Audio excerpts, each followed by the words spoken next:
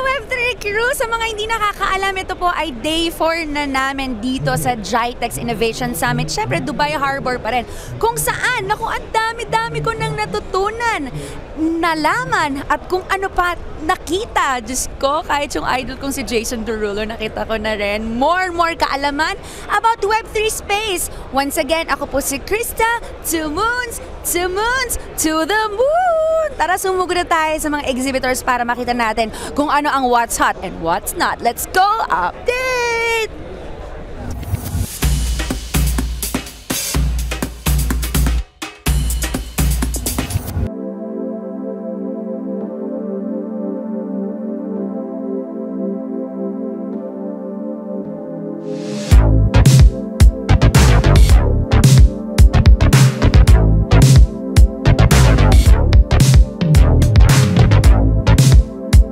What do you think is the future of money?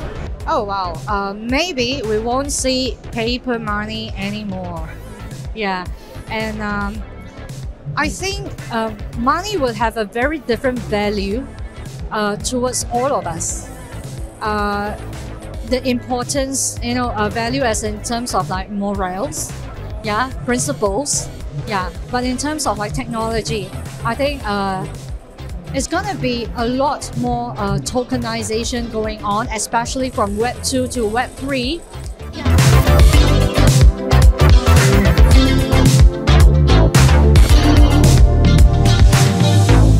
Do you have next project or anything to launch or promote?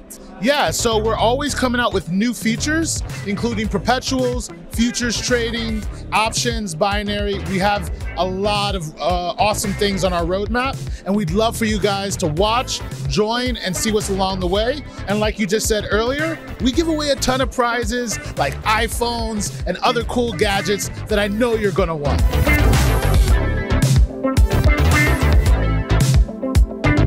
Speaking of money, what do you think is the future of money? Well, future of money is Bitcoin. It's quite simple. We're in a debt crisis.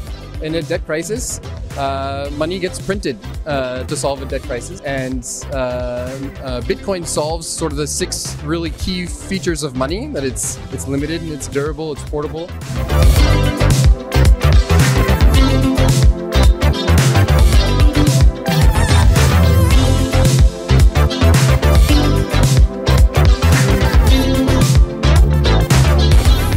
Nakakapagod naman, pero talagang sobrang nag-enjoy ako dahil ang dami na namang nadagdag sa aking kaalaman at ang aking brains. Talaga nga naman. Pero nagutom na ako, mga ka-Web3. Marami pa tayong pupuntahan bukas para sa day 5 ng GITEX Innovation Summit. So dyan lang kayo. Huwag niyo pong kakalimutan i-follow ang buong social media platforms ng Pinoy Web3 TV.